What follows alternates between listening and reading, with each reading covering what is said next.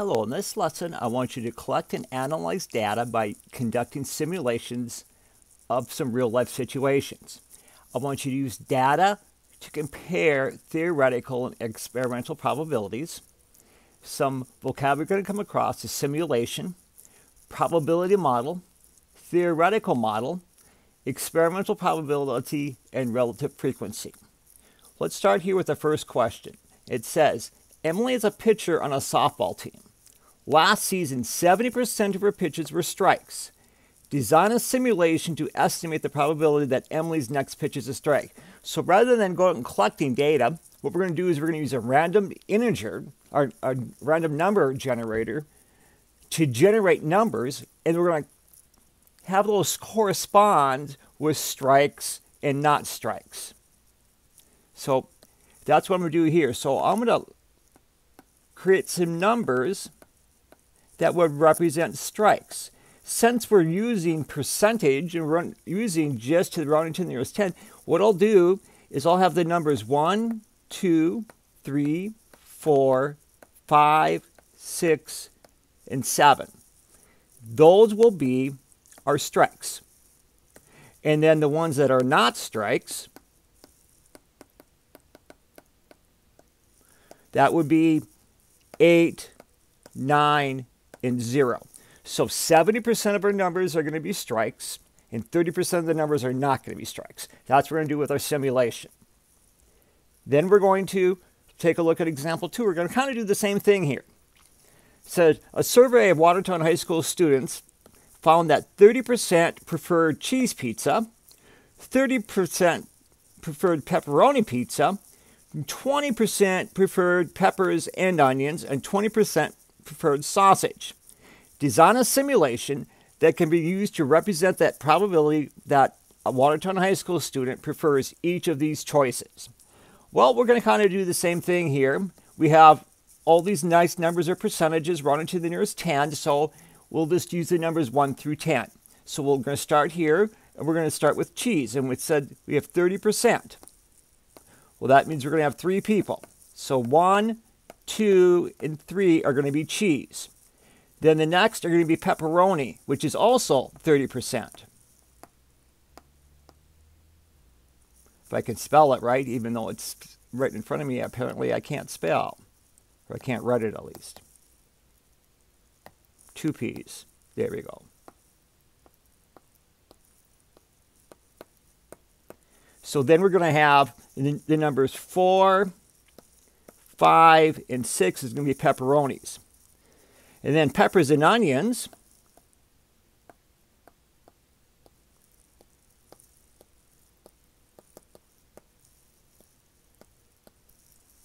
that is going to be 20%, so that'll be 7 and 8. And then 20% is sausage,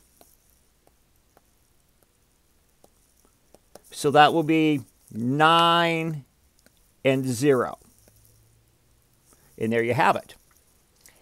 Now what we're going to do is we're going to go back to Emily. We're going to actually conduct a simulation that can be used to simulate to estimate the probability of Emily's next pitch being a strike. Now the only true way to do this is to use a random number table. I've got a random number table in Schoology for you. So if we go back to Schoology, if I can find it here. I got too much other stuff opened here. I don't need that. There's my App Store. I don't need that. Desmos, I don't need. Here we go. Here's our Schoology. Okay. So I go back to MT8 LT2. And notice you got this random number list. So if you click on the random number list, we've got just a list of numbers, and they're randomized. They were actually did this physically. Versus if you use a computer, which we'll show you how to do also, that's not true random, because what happens, you're typing in some rule that has it approach random, but not necessarily random. So here's what I'm going to do. I'm going to look at my random number list. I'm going to start any place in the table I want. Just for this, I'm going to start at the beginning. And I'm going to have the numbers 1 through 7. Those are going to be my strikes. So 1 is a strike, 1 is a strike, 1 is a strike, 6 is a strike, and 4 is a strike. Notice, out of the first 5 numbers, all of them are strikes, aren't they? So I'm going to write that down. I'm going to put 5 strikes.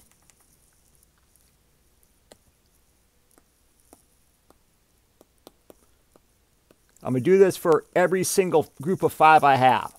Then I'm going to go to my next step. So strike, strike, strike, strike, ball.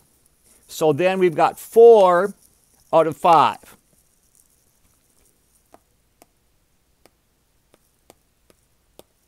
So in other words, at this point, I've got 9 of 10, don't I?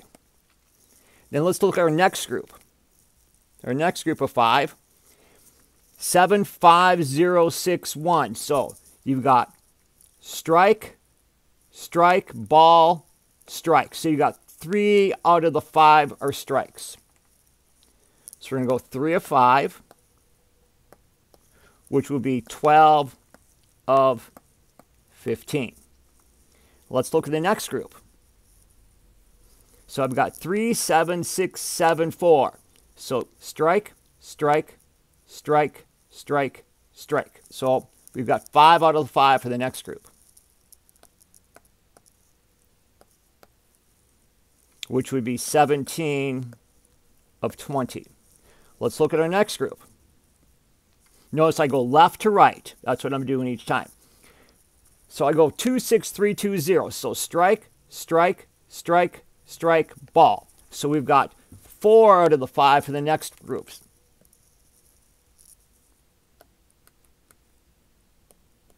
So that would be 21 out of 25.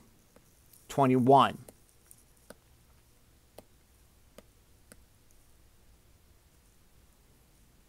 Then I'm going to look at my next group. So I'm going to look at my 6th group here. So 1, 2, 3, 4, 5, 6. So 7, strike, strike, strike, ball, ball. So I've got 3 strikes. So my next group is 3 of 5, which would be 24 out of 30. Then we'll look at our next group. Strike, ball, strike, strike, strike. So I've got 4 to 5 on my next group. So that would be 28 out of 35. Let's take a look at our next group. 20418. So I've got strike, ball, strike, strike. So I got 3 out of 5 for the next group.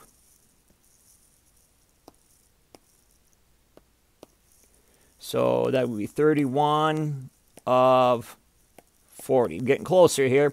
Let's do our next group. I got 1, 9, 2, 2, 8. So I've got 3 strikes again. So 3 of 5,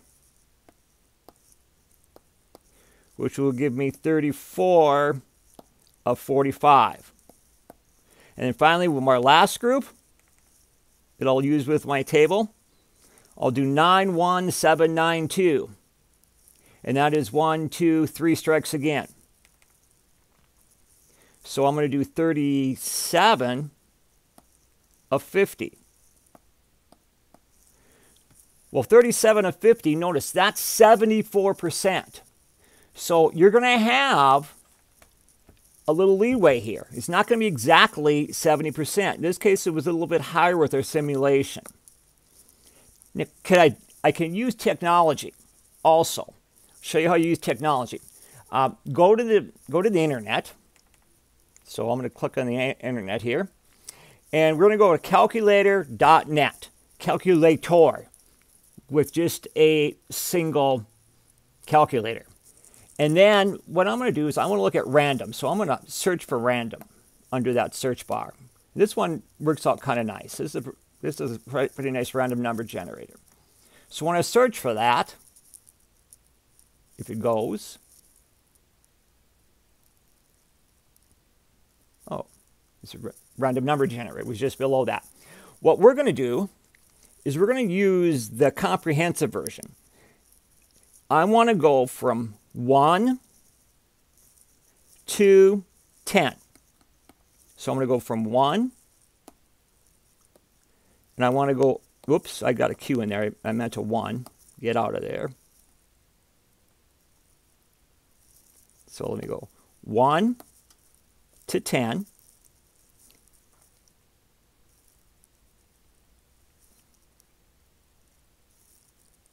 I keep on not pressing my shift key here, apparently. 1 to 10. Okay, I want to do 50 numbers.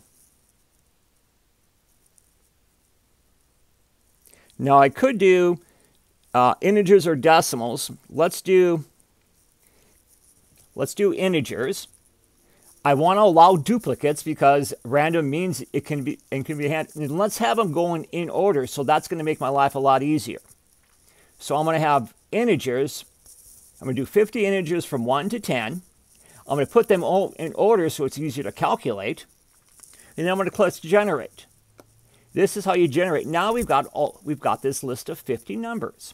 And remember, anything that is a strike is going to be 1 through 7. So actually, if I take a look here, 50 would be my last one. So 49, 48, 47, 46, 45, 44, 43, 42, 41, 40, 39, 38, 37. Whoops, let's try that again. 50, 49, 48, 47, 46, 45, 44, 43, 42, 41. So 41 of my 50 are going to be strikes. Well, 41 out of 50, that's even a higher ratio, isn't it? So that would be 84% of my simulations would be strikes.